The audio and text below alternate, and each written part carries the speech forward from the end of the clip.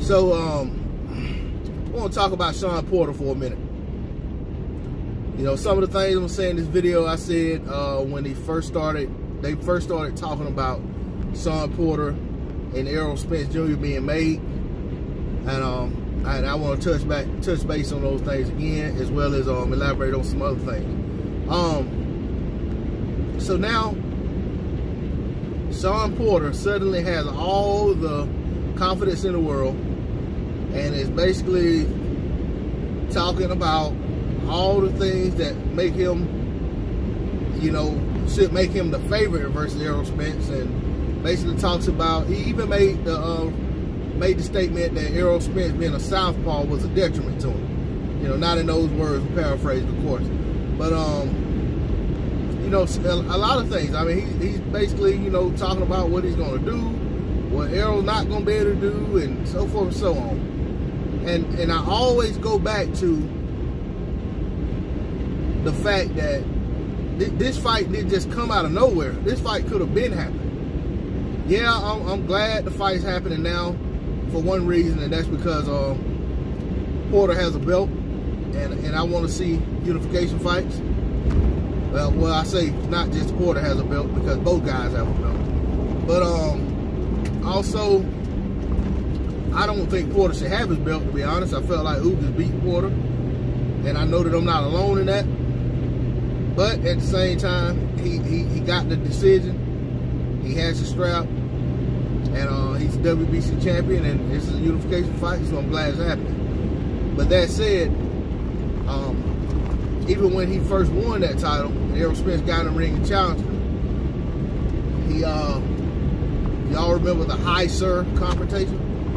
You know, Shawn Porter was talking about how easy it was going to be to make that fight, and then we didn't hear anything else from Shawn Porter about making that fight.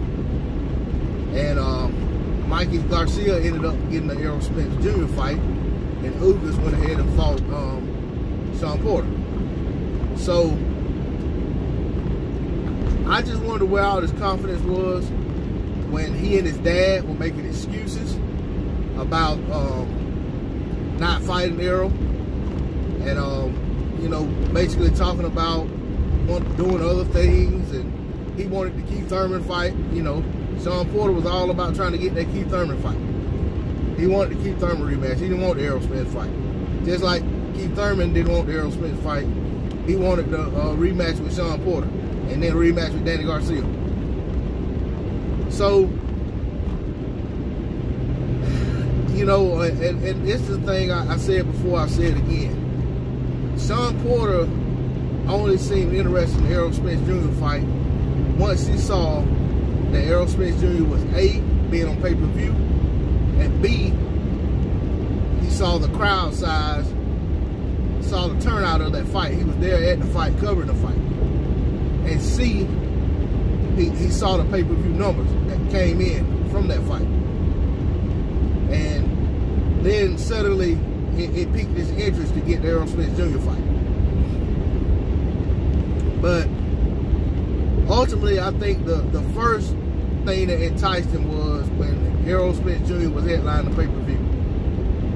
Because if you guys can recall, when they first started talking about Errol Spence Jr. being on pay-per-view, you had Shawn Porter and Danny Garcia both talking about how they deserve to be on a pay-per-view. You know, basically saying that, you know, they basically were questioning, like, why is Errol on pay-per-view? They aren't.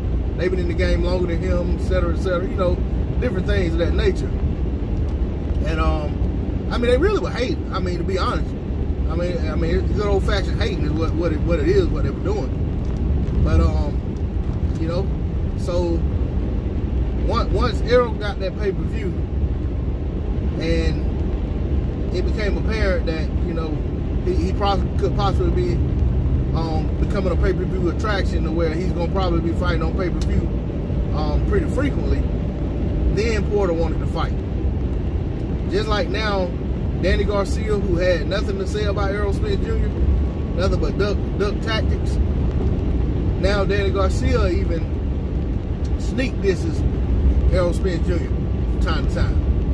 You know, And I think it's all about trying to get Errol to call his name again. Because now the fight's a lot more lucrative. And we know Danny Garcia has been making good money for a while, you know, or at least that's what's said.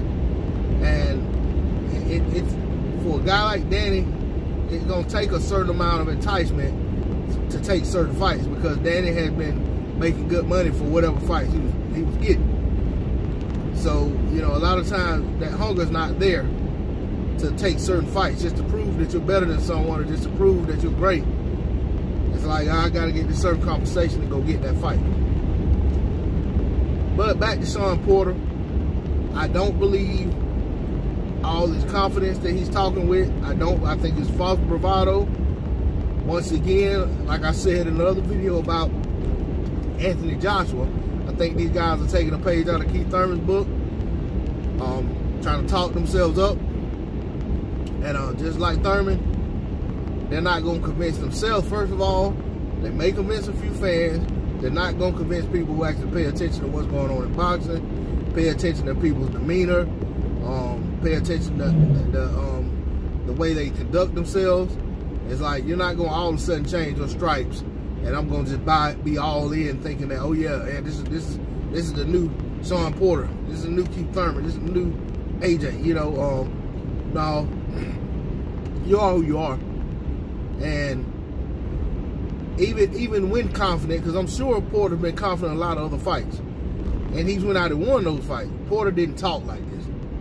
Porter's talking this way because he's having to try to convince himself and his fans that he wants this fight, and he's up for this fight, and it's not just a money grab, that he's coming to beat Errol, and he's going to beat Errol, and he's going to leave that fight with 2 belts. I personally don't think it's going to happen, but you know, for whatever reason, I'm not going to bash on it too bad, because I'm glad the fights are happening. So you know, and regardless of what the outcome is, I'm hoping that the winner of that fight is looking for a fight with Manny Pacquiao or Terrence Bud Crawford to pick up yet another welterweight strap. But that's all I got to say on it. D-Lo 404 Boxing. I'm out. Peace.